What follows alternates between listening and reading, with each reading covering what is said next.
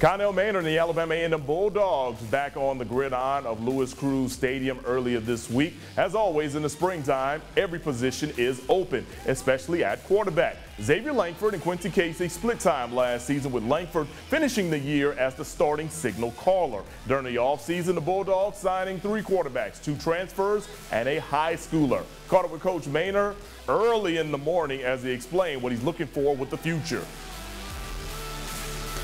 We just need more consistent play out of those guys. You know, Xavier can make every throw.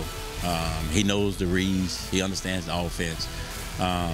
You know, he just make a boneheaded play every now and then. You know, he'll throw an interception on the screen or bounce a ball or don't let it go on one-on-one situations. Other than that, he has everything it takes to lead us.